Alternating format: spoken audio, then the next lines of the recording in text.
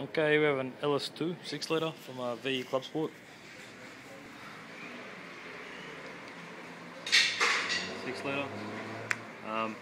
It suffered some catastrophic engine damage. I've already pulled the heads off. Bottom end.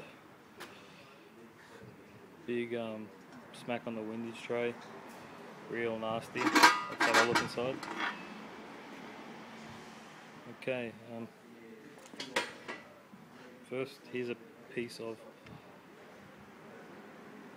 what appears to be a con rod. Have a look further deeper, and we have a lot of damage down here.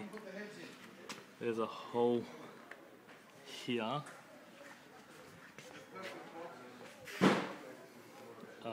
A bigger hole here, and what used to be a piston. As you can see, there's a few bits of rod. Big bang for this one to go the way that it did.